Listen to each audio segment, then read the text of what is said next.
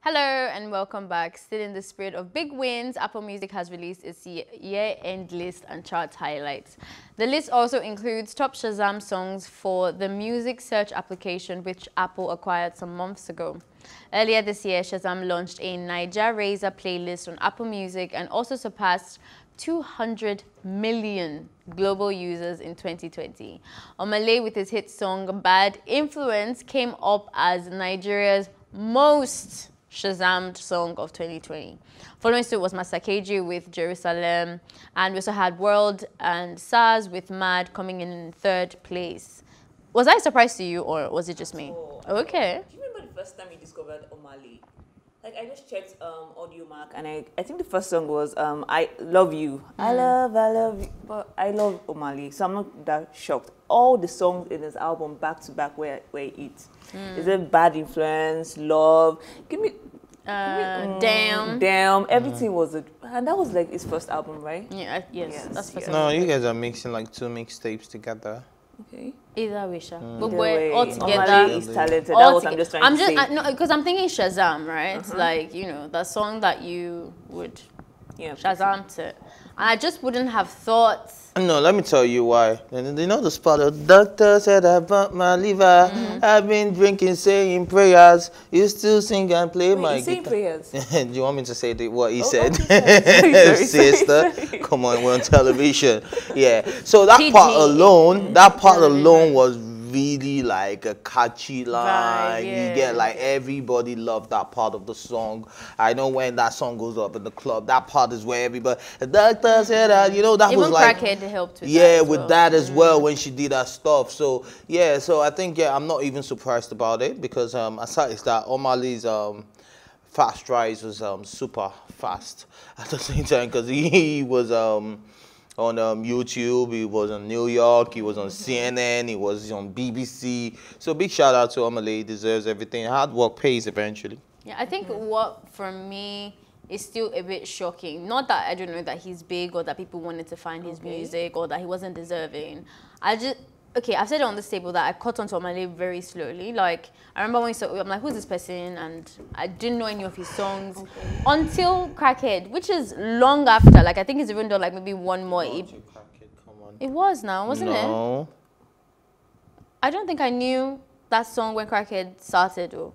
So you've not just like heard the song on we radio? We spoke about him, like I think you found out about. No, but I didn't know Bad Influence. Maybe I might have known that song that you hooked me up on. What's that song again?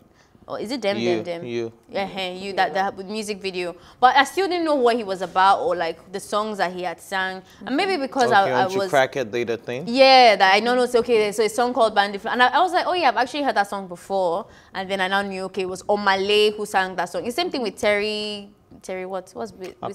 No. Whiskey's new guy. Terry, yeah. Yeah, Terry. Same thing with Terry as well. I feel like I slept on Terry. There's a few people that I feel like I slept Whiskey's on. new guy, wow. How will you explain it? Would you not say Whiskey's signee? He's not new, like Terry. Okay, see, I've slept on the guy as well. But I just didn't find, honestly speaking, don't come for me. I just didn't find his sound as something that you would want to go Shazam. Let me explain it. With Jerusalem, that sound is so like, whoa, what is this? Even SARS and what's his name?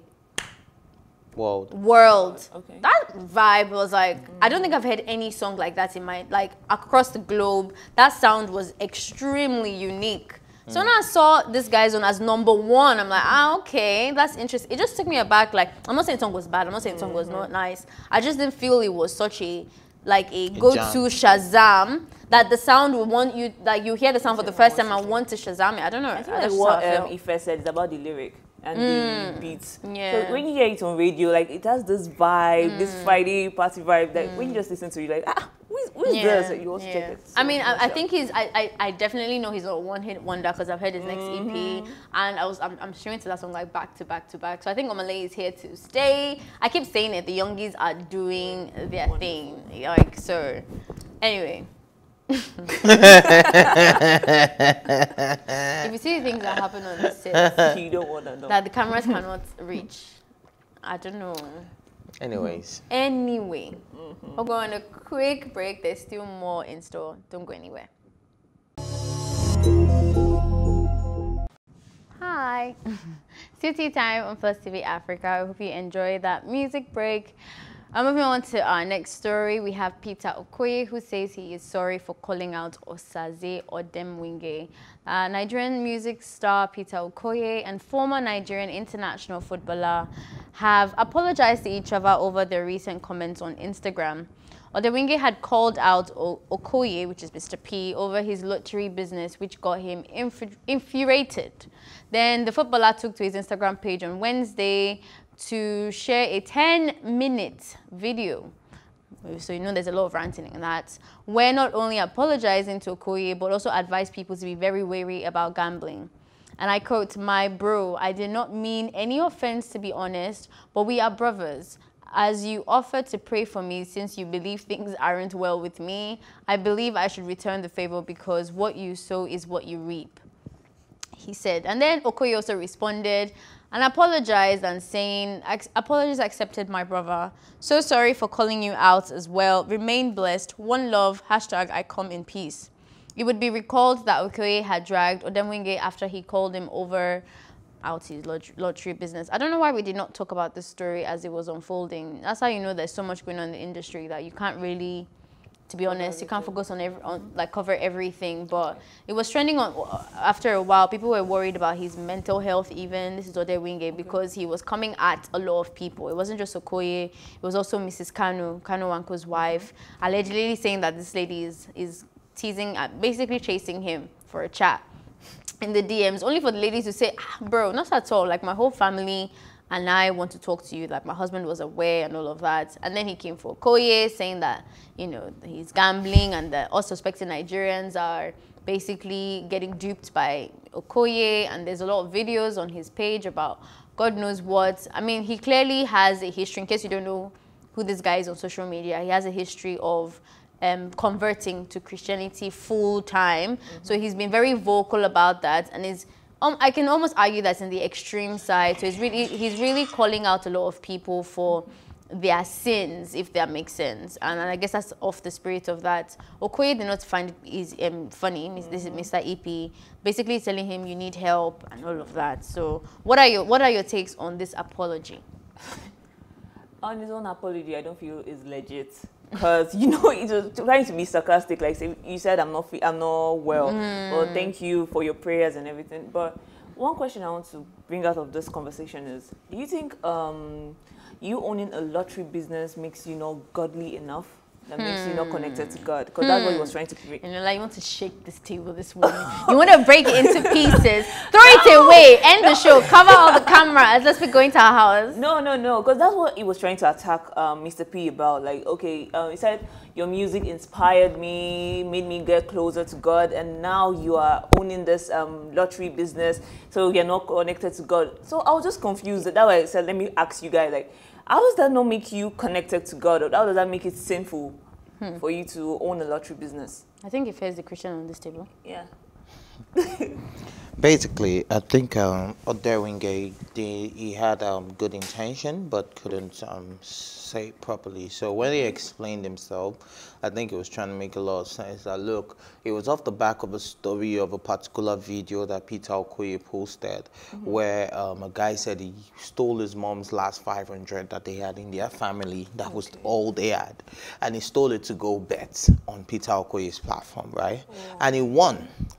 So Odemwingie was like, look, you could have just told everyone that, look, the fact that you stole is not the right thing to do. There are a lot of people that have stolen that didn't win and have costed their families a lot of things. So don't make it look like it's okay to go steal, to gamble, and you stand a chance to win. So tell people what it is. Sometimes, some days you get lucky, some days you don't. There are a lot of people that have used way more than 500 and they lost it all. There are a lot of people that have been in prison because they use money that they're supposed to use for somebody's business and they use it to gamble. So what Odemwingie was trying to say is that, look, in as much as it's like the companies that make cigarettes, they still put it warning, smokers are liable to die young. Do you understand? They still let it. They don't say smoke away, just smoke it. You know, they don't put. They don't put. Yeah, but I wanted your take. I mean, obviously, you cannot argue with that one. That gambling is a risk, and I think they make disclaimers as well. I know they make a lot of disclaimers in regards to age, and they also make a lot of disclaimers in regards that they are not held responsible for the outcome of your gambling and all that. But you asked a very interesting conversation, a question rather, when you said, how did you put it? You participating in owning a lottery business, yes, does that make you not connected to God? So do you think that having a gambling business as a Christian is bad? Well, I don't think I'm in the best position to answer that question.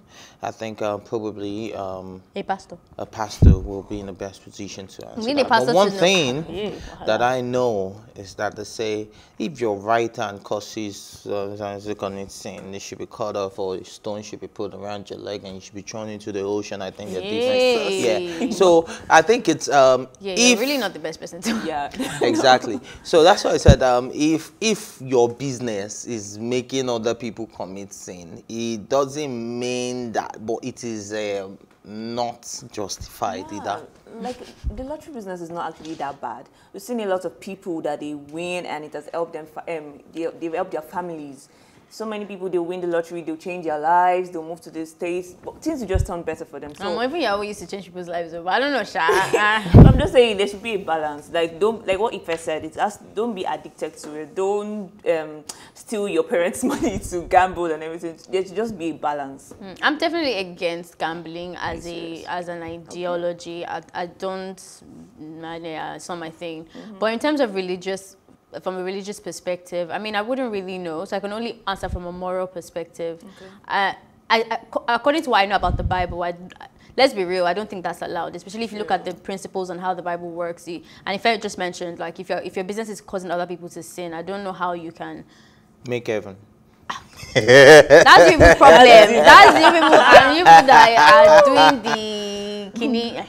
Me, I shall know from my own moral perspective and the compass that I use, which is very different. I still just don't like the idea of gambling. I think it promotes. There's nothing. I don't know how you can use good values to gamble, if that makes sense, because you have to you have a lack of discipline, first of all, to go and use your hard-earned money and put it in something that you're not sure of, and you know that you can never be sure of it. And then there's also the possibility of getting very addicted to it. You don't use any good morals to participate in it, and you don't derive any good behavior or patterns or culture from participating in it either.